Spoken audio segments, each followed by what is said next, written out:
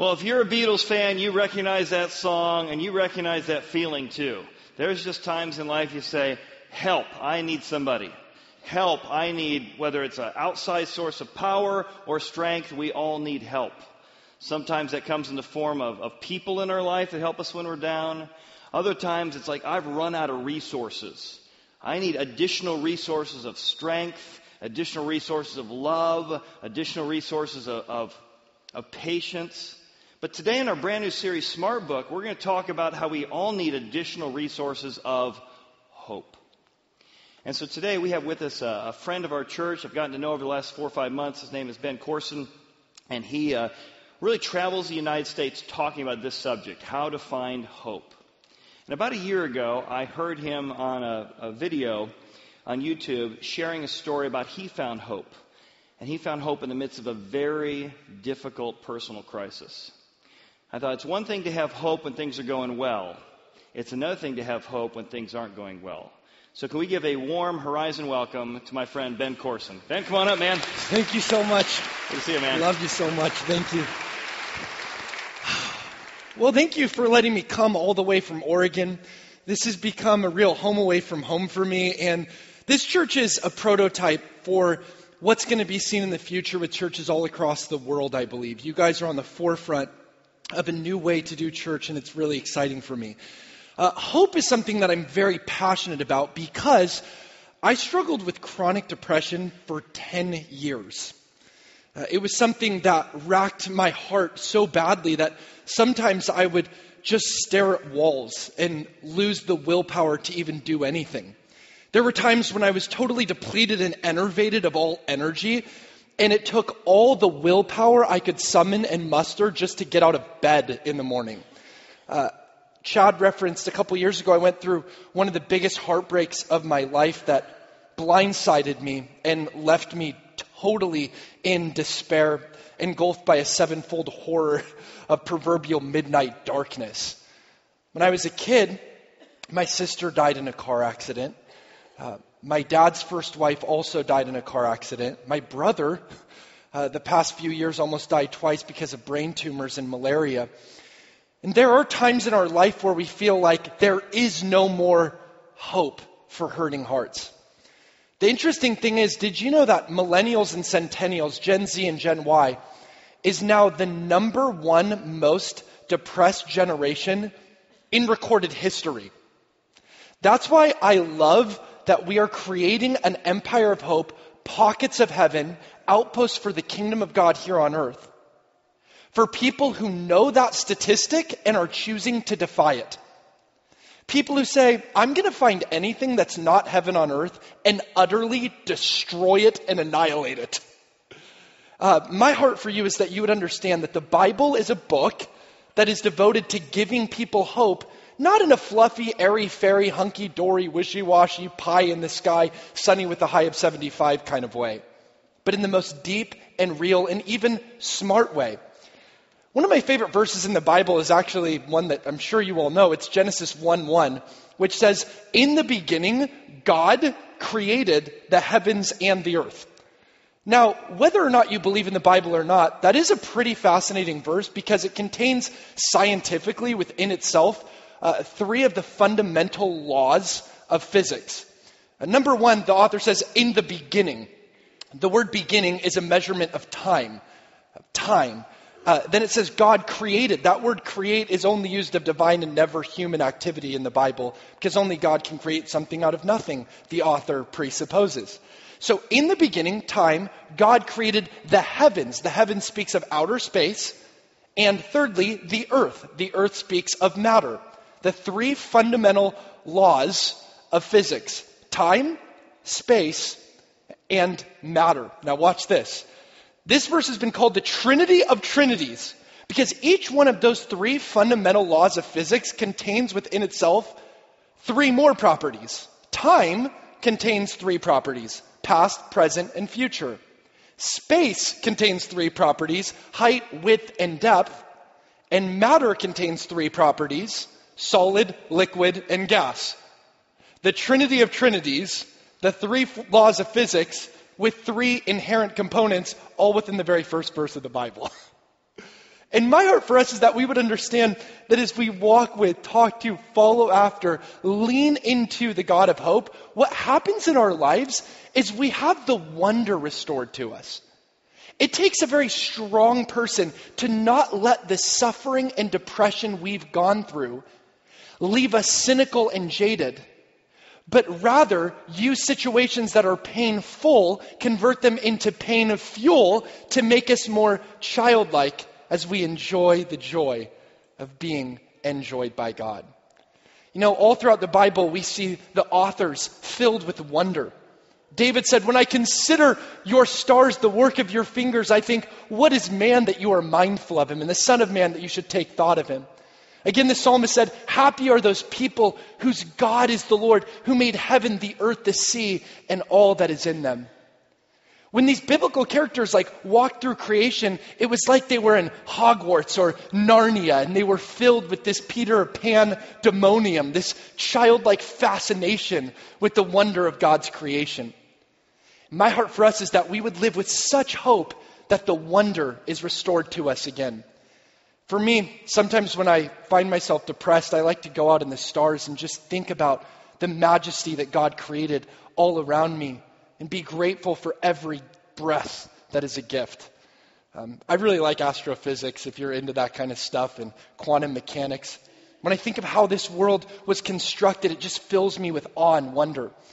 I don't know if you're aware of this, but everything in all of existence is made up of things called atoms. Now, an atom is so small that an atom is in size to a golf ball, as a golf ball is in size to planet Earth. So it's very tiny. Atoms make up all things. Don't trust atoms. They make up everything. Just seeing if you're awake. Okay. Atoms are very weird anomalies. Did you know that if you blew up an atom to the size of a stadium, its nucleus would be the size of a grain of rice? That's how small its nucleus is. If you blew up an atom to the size of a stadium, its nucleus would be the size of a grain of rice, but the grain of rice would weigh more than the stadium itself. If you blew up an atom to the size of a stadium, its nucleus would be the size of a grain of rice, but the grain of rice would actually weigh more than the stadium itself. Now, a lot of the stuff I'm about to tell you is very difficult to believe, but you can study this astrophysics when you get home if you want, or you can take my word for it because I've been studying this for the past few years. But watch this. Atoms, as you learned in school, are made up of three things, essentially: protons, neutrons, and electrons. And there are actually more than 150 subatomic particles, particles smaller than an atom, that we've discovered through a microscope. Now watch this. We have been taught in school that electrons orbit the nucleus of an atom, sort of like planets orbit the sun. Now that's a good elementary, rudimentary model, but what's actually happening is way more mind-bending and significant than that. Atoms, when they're made up of the nucleus, protons and neutrons in the center, surrounded, engulfed, orbited by electrons, what the electrons are actually doing is they're, watch this, leaping from point A to point B without traveling the distance in between. This is called a quantum leap, which is just a fancy science term for beam me up, Scotty, teleportation. People are like, is teleportation ever going to happen? You're behind the curve. It's already happening in the subatomic world. Electrons are leaping from point A to point B without traveling the distance in between. We're about to get our minds blown. Are you ready for this? Okay, watch. An electron, they found electrons. Remember, these subatomic particles that quantum leap. They do 47,000 laps around a 4-mile tunnel in 1 second. They move very fast. But they've actually found electrons that don't face the front when you turn them 360 degrees. To make them face the front, you have to turn these electrons 360 degrees twice. Furthermore, they have found subatomic particles that exist in 2 places at the same time, are everywhere and nowhere, and pop into existence out of seeming nothingness. When you look at the weird world of subatomic particles, suddenly it starts to fill us with this wonder and say, okay, there is obviously some miraculous magic involved. Did you know through this thing called communication and quantum entanglement, they found that there are subatomic particles that can communicate with each other without any signal. So for example, if you turn a particle in LA, it will actually mirror itself in a particle that turns the exact same way in New York. So there's actually a mirroring happening over distances. When you turn a particle in LA, a particle in New York will mirror it and turn in the exact same way through this phenomena called communication. They've identified subatomic particles that come into existence, and they have no idea where they come into existence from. But here's where it gets really nutty. If you look at an atom, it's 99.9% empty space. Now, if you take all the empty space out of all the atoms in the universe fits inside a sugar cube. An atom is 99.9% empty space, and if you remove all the empty space from all the atoms in the universe fits inside a sugar cube. What are we talking about here? You're telling me we're not living in Narnia? No matter how much sadness we go through, how can we be inured to or numb to the wonder of everything? In fact, there's this thing in astrophysics called redshift, where we can tell that galaxies are expanding and the universe is expanding and moving and picking up speed as we speak. And just as you can hear an ambulance siren, and by the fading cacophony of its sirens, you can tell how far the ambulance is from you. So too, there's this thing called redshift, where we use not sound waves as in an ambulance, but light waves. And we can see by light waves the redshift of any galaxy, how far away a galaxy is from planet Earth. Now, if you use the mathematical models of redshift and galactic expansion, because the universe is expanding as we know it, and you run the mathematical models backwards many, many, many years, the universe mathematically converges to a single point that astrophysicists call the initial singularity. Before anything, in the beginning, was an initial singularity that had the potential to create everything. The four fundamental forces of physics, the strong and weak nuclear forces, gravity, and electromagnetism, all existed in this initial singularity and then exploded into being. Now, back then, time, space, energy, and matter were all made effectively of the same stuff, but all of the universe, scientists now tell us, fit in a space the size of a sugar cube. The initial singularity. Now watch. When everything exploded into existence, it created something that Einstein found called the Higgs field. The Higgs field is this omnipresent force field that our bodies' particles rub up against to create quantum drag to give our swirling, mostly empty space mass materialism so we can actually come into existence. Now some of you are like, okay, Ben, that's a little beyond me and a little above my head right now. Even for me, I'm pushing the limits of my own knowledge. But let me say this. We live in a very wonderful, magical, amazing world. And God wants us to go back to that childlike wonder of saying, wow, Lord, look at everything you've made. I look at the Milky Way galaxy and I think there are more than 100 billion stars in our galaxy and billions of other galaxies are known. I see in the middle of our galaxy there is a supermassive black hole that's 307 times the size of our sun. And when there's this star near this massive black hole in the middle of our galaxy, this S2 that comes into orbit near the black hole, it goes so fast it goes 2% light speed.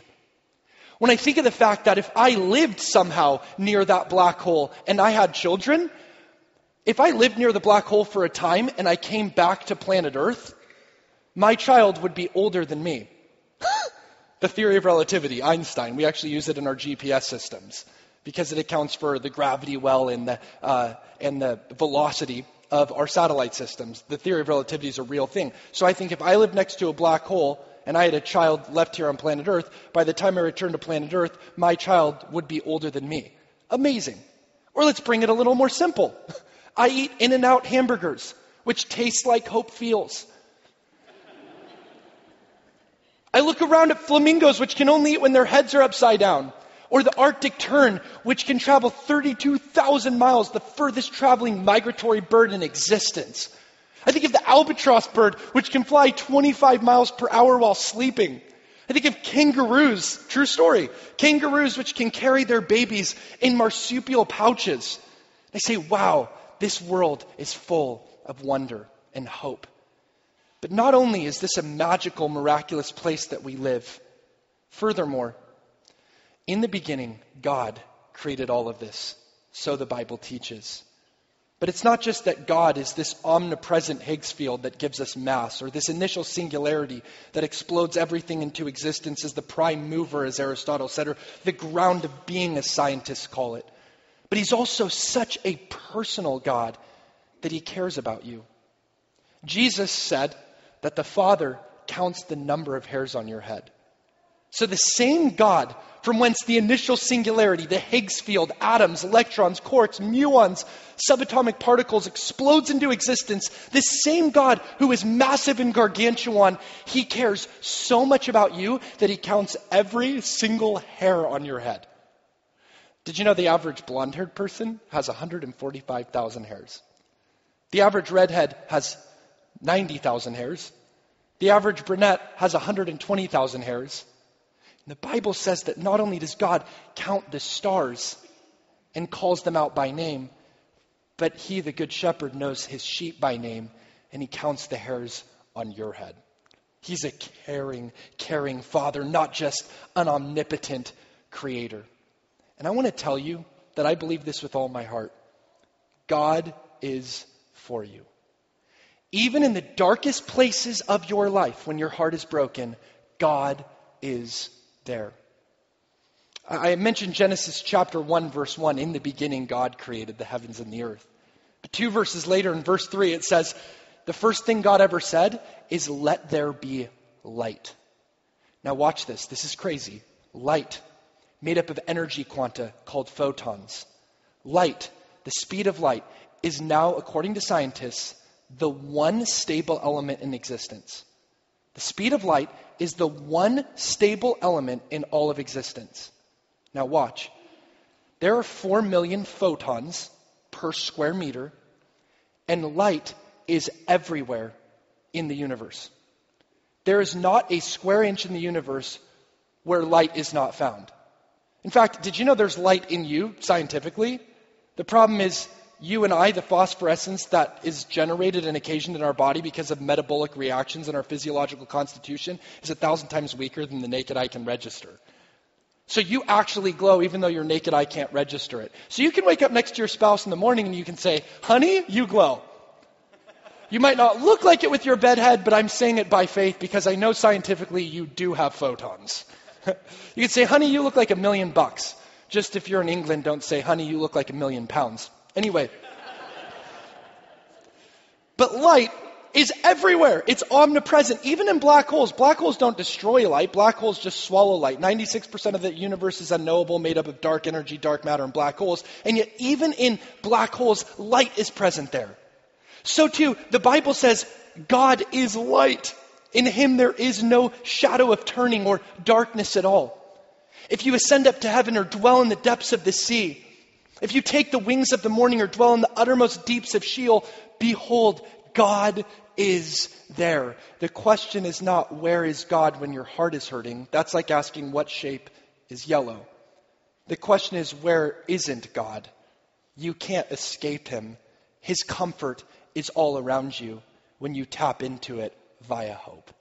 Just like light, He is everywhere.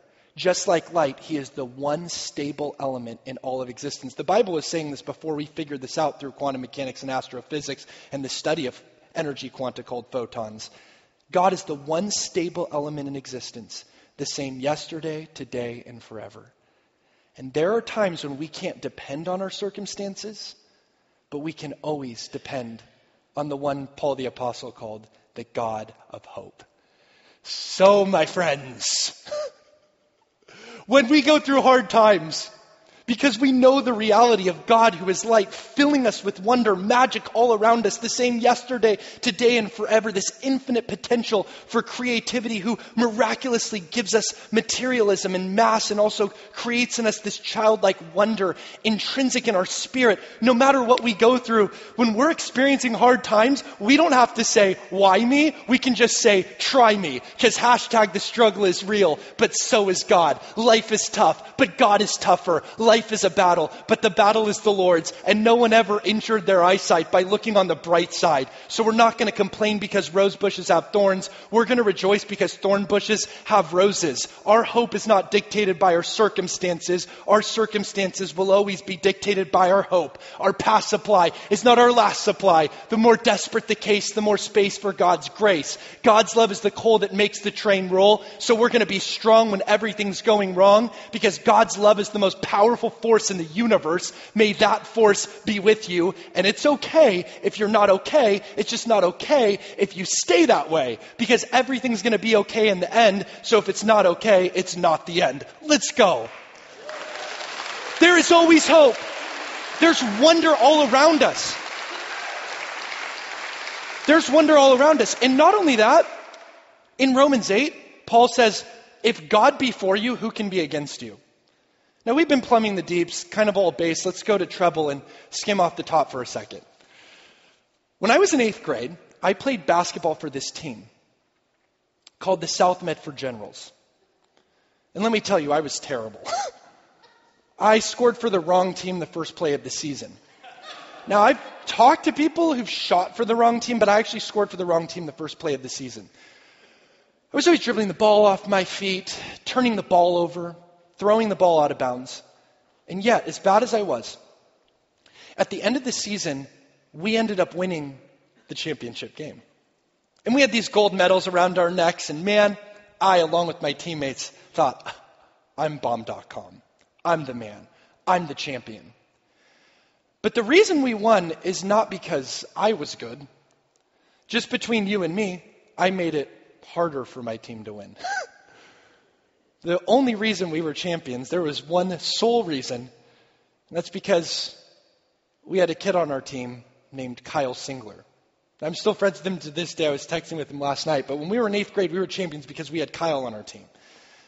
Now, Kyle would go on to play for South Medford High School and win a state championship against Kevin Love. He then got a full-ride scholarship to Duke University, became Final Four Player of the Year under Coach K, got his picture on the cover of Sports Illustrated, was drafted by the Detroit Pistons in the first round, became second-team All-NBA rookie squad, and now he's raking in $4.5 million every year playing basketball for the for the Oklahoma City Thunder. He's an NBA professional basketball player millionaire. He was on my team.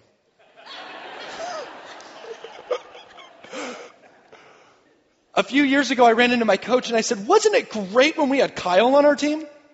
He said, oh yeah, our whole game strategy was just give the ball to Kyle. Like, Ben, when you have the ball, you end up giving the other team points. But if you focus on Kyle, you're going to win. That was Paul's a priori logic. He said, if God be for you, who can be against you? In other words, don't look down and get distressed. Don't look inside and get depressed. Don't look around and get stressed. Look up and get blessed because you're too blessed to be stressed. When you put all of your focus, all of your attention on the God of hope who loves you, who made you, then suddenly you become, approximately, give or take, roughly speaking, invincible. Here's God who creates everything. He creates neutron stars. A neutron star, by the way, can weigh more than 200 billion tons and fit inside a teaspoon. True story. A neutron star can be heavier than all the continents on the earth put together and fit inside a teaspoon. God makes neutron stars. He makes Canis Majoris. He makes planet Earth, which is 71% covered in water, and 95% of our waters are unexplored. There's creatures and aliens, as it were, floating around in the deep seas that we haven't even discovered yet, that NASA is still exploring. Here's God who made everything, all powerful, all loving. He's crossing people over. He's all wet splashing his jump shots. He's dunking on people's faces. And I say, I believe in you. I trust you. And God says, what shall we conclude from these things? If I be for you, who can be against you? We have one on our team who's braver than Batman, stronger than Superman, more indomitable than Iron Man, more audacious than Ant-Man. His name is the Son of Man, Jesus Christ. Let's go. Whatever you believe about the Bible, whatever you believe about this stuff, it's absolutely insistent. This smart book, the Bible, is that our Lord is the God of hope. And He cares about you. He really cares about you. What you think about God, I would argue, is the most important thing about you. Since we're here, we might as well just talk about the meaning of life. You want the meaning of life in one sentence? We might as well go there. I believe the meaning of life is this simple. Drum roll, please. I need a physical, actual drum roll for this because this is big. Can I please have a drum roll? The meaning of life is to enjoy the joy of being enjoyed by God. To enjoy the joy of being enjoyed by God. There's this verse in the Bible where Zephaniah says, God rejoices over you with joy. God does not endure you. He enjoys you. The Bible even said in Zephaniah that God sings over you when He thinks about you. He's for you. He loves you. I was talking about recently during an Equip service how brain scans have now shown us that what you think about God actually changes your brain through neuroplasticity. Meaning, if you pray to a God that you believe is angry, then your amygdala will have high activity, which is the place in your brain which is responsible for anxiety and stress. So you will anger more easily, be more stressed, and be less forgiving, and have higher blood pressure if you believe that God is somehow angry at you. But if you pray to a God who is loving, you have high activity in your frontal lobe. In fact, prayer is one of the top 3 best things, along with reading and exercise, for your brain. If you pray to a God who is loving, you have high activity in your prefrontal cortex, which is the part of your brain responsible for focus, concentration, and creative thinking. And you have high activity in your anterior cingulate cortex, which is the part of your brain responsible for empathy, compassion, and fuzzy feelings. You know, religious affiliation is going down in the United States today. And not only that, but in the entire Western world. Did you know that in Europe, less than 10% of people define themselves as religious? Now, if you're running for president and you're getting a less than 10% approval rating, your campaign is on life support.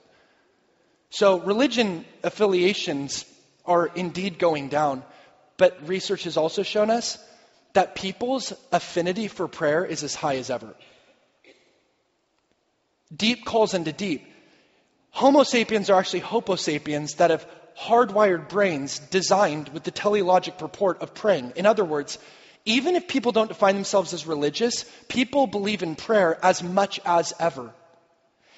And whatever you might think about religion, let me encourage you, when you pray to a God who is love, the Bible says God is love, the God of hope, the God of wonder, the God who made everything, then suddenly you have better focus, you have better concentration, and you will show greater compassion and empathy for other people.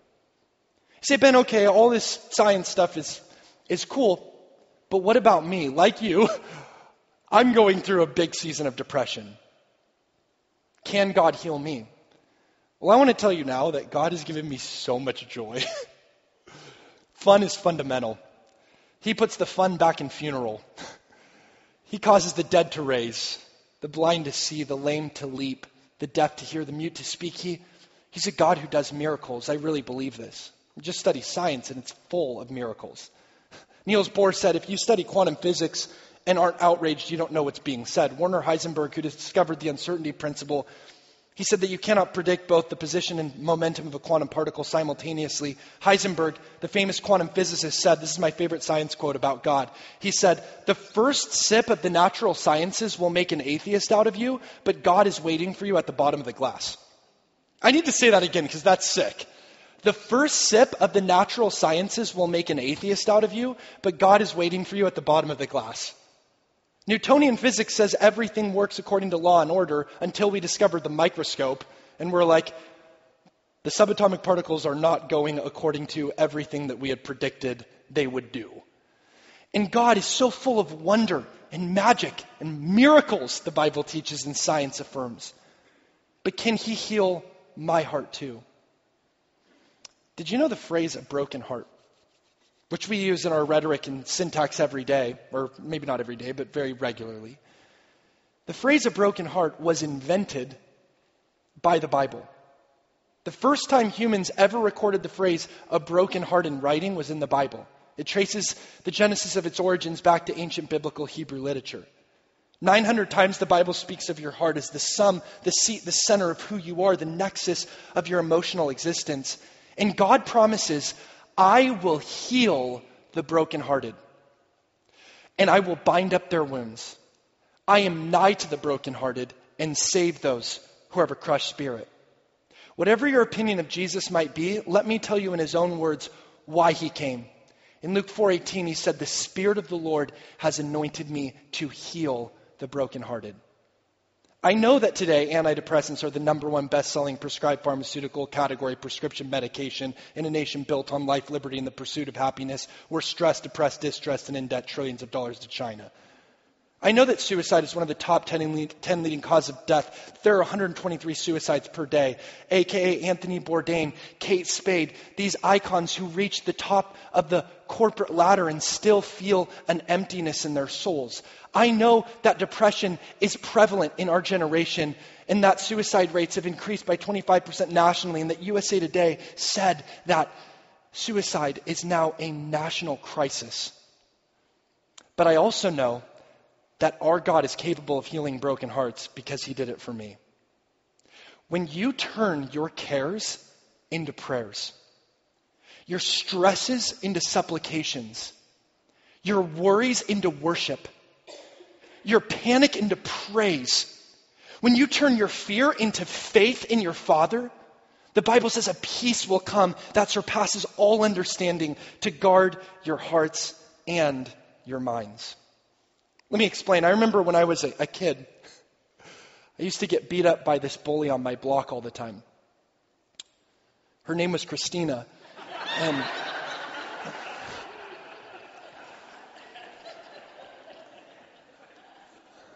I was really obnoxious, had a high voice, didn't inherit my dad's muscles.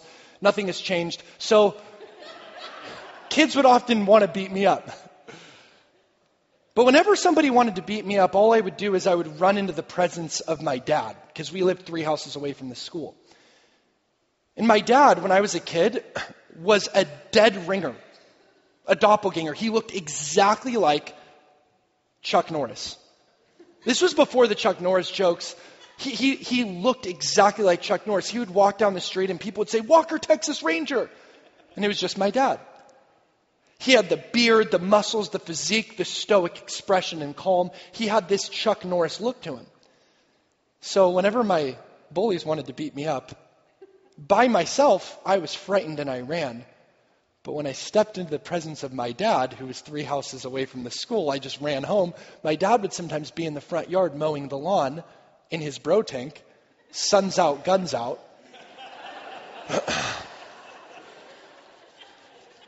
Then suddenly I changed my tune. I'm like, you ain't so bad now. You got a problem with me? Take it up with him. You have to go through those muscles to get to me. In the same way in life, when you're bullied by fear and anxiety, when you go into the presence of God and you pray to a God you believe who loves you, neuroscience tells us you'll have greater focus, concentration, less mental clutter, less anxiety and stress, more peace. But also, you can know that God will fight battles on your behalf. He will fight your anxiety and your stress when you turn your cares into prayers, casting all your cares on him, for he cares for you. So I want to encourage you to be strong today, to know that God is for you today, to know that God is with you today, to know that God is love. Be a man. Quit yourself like a woman. Do not be afraid. Fear is bad for you. Fear releases more than 1,400 known physical and chemical reactions in the body, triggers more than 30 different hormones and neurotransmitters. It's really bad for you. Don't give in to fear. Rather, trust God by faith, and you watch how peace and strength will come. I want to close with a video in just 1 second. And after this video, I'll make one closing remark, and then we'll be on our way, almost on time. And this is a little clip from our TV show called Hope Generation, which actually was on TV this morning on Hillsong. And I just want to encourage you to take in this poem that has changed my life. Wherever you come from, if you like literature, this is going to be your jam. Because in this poem, we're going to learn that we have the resources God has planted within us to be strong, even when everything is going wrong. Let's take a look at this video. I'll make a closing remark, and then Chad will come up and we'll be on our way. This poem changed my life. It was written by Rudyard Kipling, the author of The Jungle Book, and it's called If. If you can keep your head when all about you are losing theirs and blaming it on you, if you can trust yourself when all men doubt you but make allowance for their doubting too, if you can wait and not be tired by waiting, or being lied about, don't deal in lies, or being hated, don't give way to hating, and yet don't look too good nor talk too wise.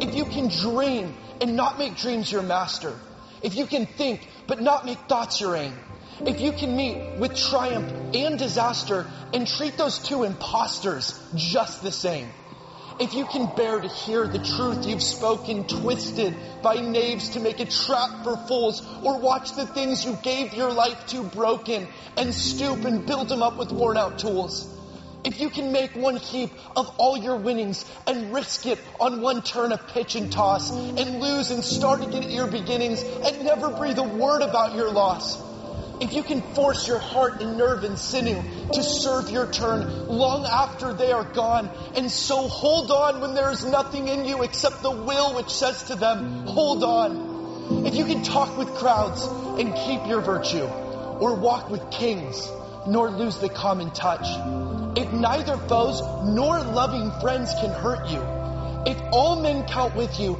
but none too much, if you can fill the unforgiving minute with 60 seconds worth of distance run, yours is the earth and everything that's in it, and which is more, you'll be a man, my son.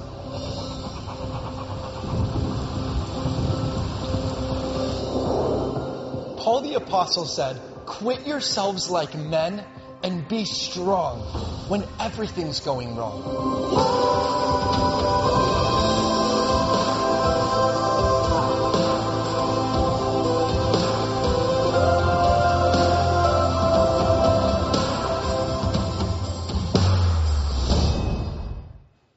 Would you stand with me? I believe that you have the resources that God has put inside you to be strong no matter what you're going through. If God be for you, who can be against you? Culture eats ideology for lunch. You go to Switzerland, God's a banker. You go to Germany, God's a policeman. You go to America, God's a capitalist.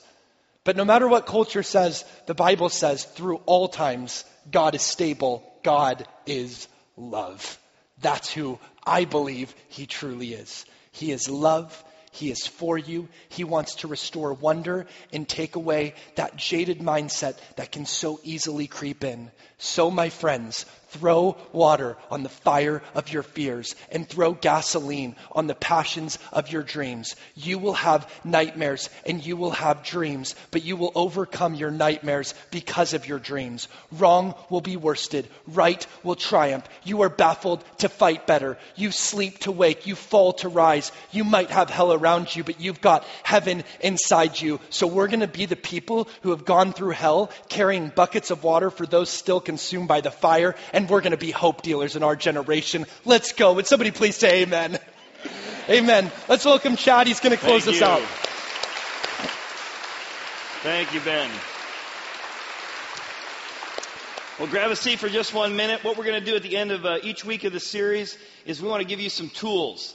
You know, the Bible doesn't necessarily seem like a SmartBook. It seems like an old, archaic book. But actually, there's a lot of tools that can help you. As you heard Ben talk today, he talked a lot about hope. So how do you find verses about hope? So each week, we're going to highlight a different tool. This is one you can use on your browser. If you type in Bible Gateway into your browser, this is a tool I use all the time. Many of our small group leaders do. And you say, hey, I'm looking for a verse about hope. I'm feeling discouraged. I'm feeling depressed. You can just type here into the main keyword search hope, and it will immediately pull up different verses from the Bible. Just scroll down. The first one that jumps up is from Romans 5:4. If I click on that, it'll show me the little piece of the verse. If I click on full chapter, it'll pull up the full chapter. I go up and say, hey, what does the Bible say? I'm going through a difficult time. I get here to verse 3. And not only that, but we also glory, which means to give weight to our tribulations. In other words, when I'm going through a difficult time of tribulation, I'm going to give weight to something else. What is that something else? He says, I'm going to give weight to my tribulations, knowing that this tribulation is going to have a purpose. It's not meaningless. It's going to produce perseverance in me, and perseverance, character in me, and character, there's the word hope. And hope does not disappoint because the love of God has been poured out in our hearts by the Holy Spirit.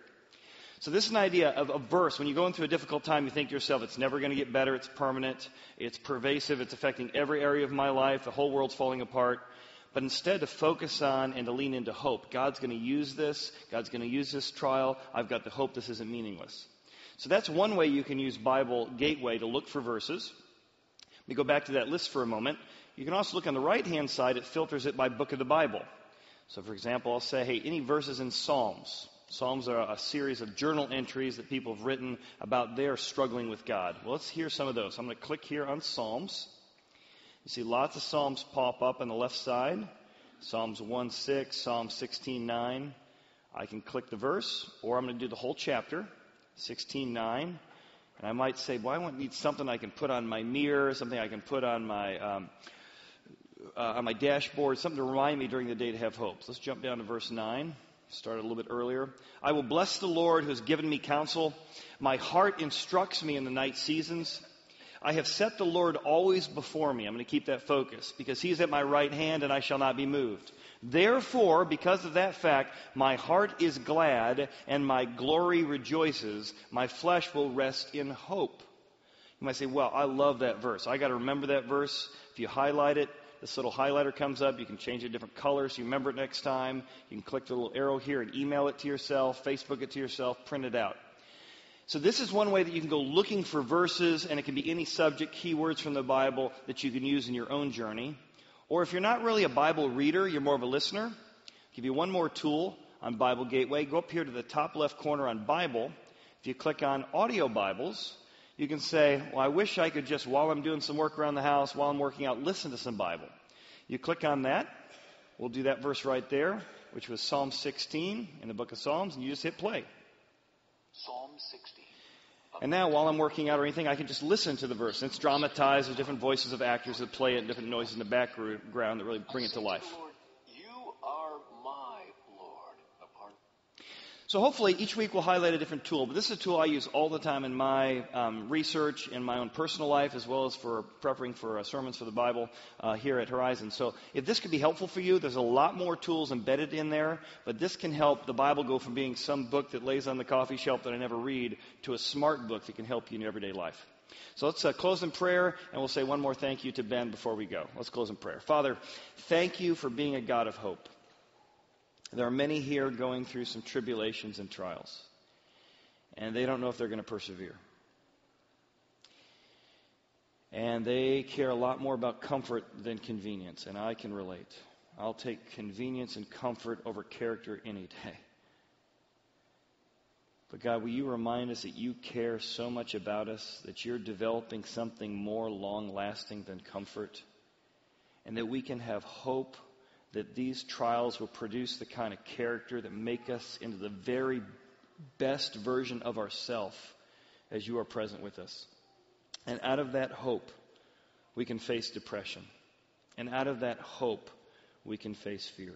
In all this, Father, we ask that you would draw near to each hurting and brokenhearted person here today and let them know, whisper to them if you could, I am with you. In Jesus' name, amen. Can we give Ben one more thanks for being here today? Ben, thank you. Appreciate it, man. And we will see each one of you next week for week 2 of SmartBook. Thanks for being here today.